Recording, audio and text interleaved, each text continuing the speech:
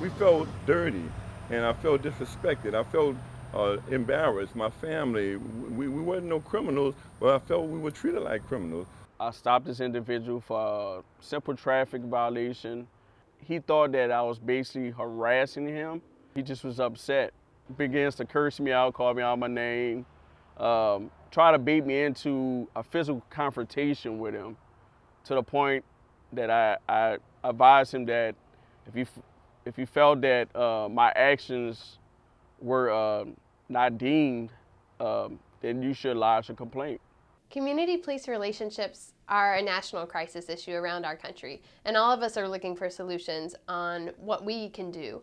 Community police mediation is one way that we know works to improve community police relationships and makes a space where everyone can feel fully heard and understood and share what's important to them and what they want for their communities. Every case is mediated by 2 professionally trained neutral mediators who represent the demographics of our community. We have 30 mediators who've undergone more than 50 hours of specialized training in community police mediation. When they get to the mediation room, the mediators will explain the mediation process and then invite the officer or civilian to share what brought them to mediation and about the original incident that led to the complaint being filed and to the mediation.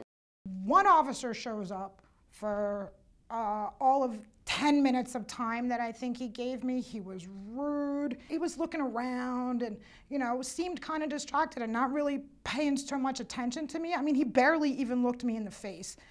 Mediation is voluntary, it's non-judgmental, it's free, and it's confidential. So mediation is voluntary in that neither the officer or civilian are forced to go into mediation. They both enter at their own free will, and neither are forced to say anything or do anything that they don't want to do. Mediation is confidential, so there's nothing that's recorded on any device, and the mediators take notes and destroy those notes after the mediation, and everyone signs a confidentiality agreement. And mediation is non-judgmental, so the mediators are not judges, they don't take sides, and they don't give advice.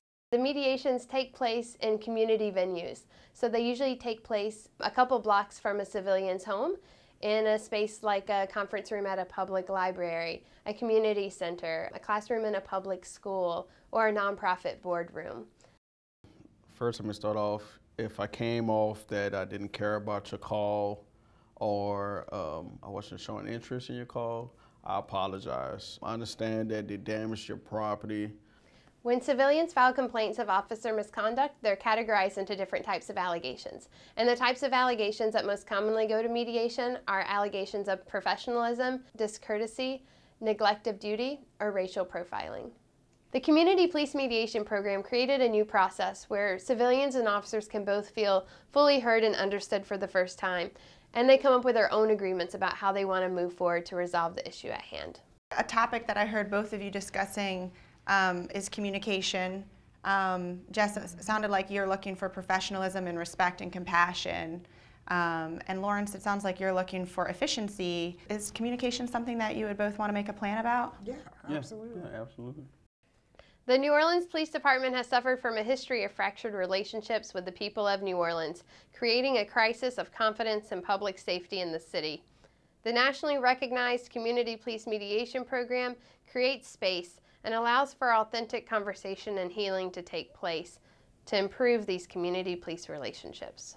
I would definitely try to use a better tone, not just in this situation, but other situations I may come into.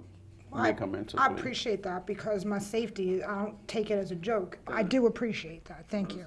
I do appreciate that. We conduct surveys after every mediation, and nearly 100% of all civilians and officers found the mediations to be unbiased, appreciated the opportunity to speak with each other, and agreed that the mediation helped build mutual respect between the two of them. They also found the mediation to be successful.